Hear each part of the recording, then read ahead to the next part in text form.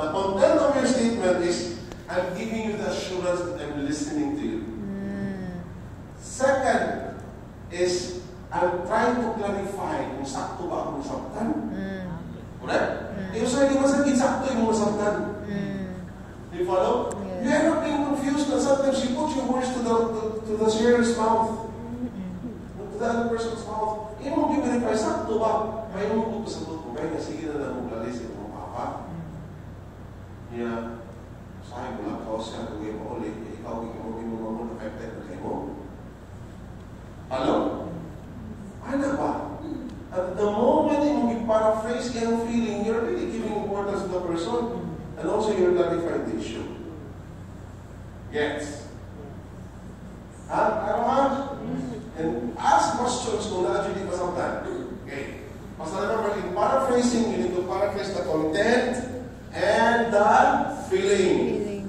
Next is level 4. What is level 4? Level 3, that means paraphrasing plus additive response.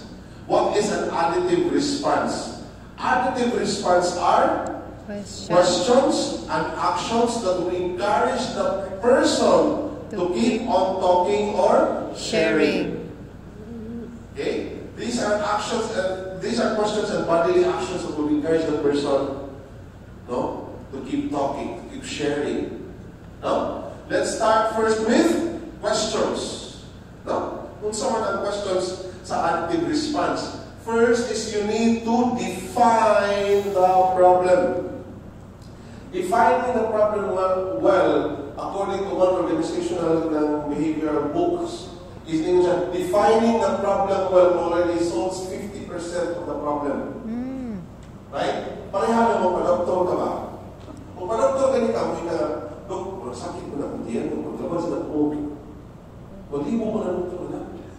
Kung sakit ako diyan, maglabas ako. Kung sa doktor, yung na niyo, magtambal. Kung sa nabuha na mo, sa una kayo. Diba? You should be able to define asa to the tayo ng problema. Correct? If also to help you hanap ka rin sa level sa pain, 1 to 10. Same way the most people asa na pain. Correct? Yeah. Para mas makasabot ang doktor kung sa pain yung i-undergo. Ako, last June, last year, June 2022, na ako ang spine, dili siya kaning sleep disc, pero kanang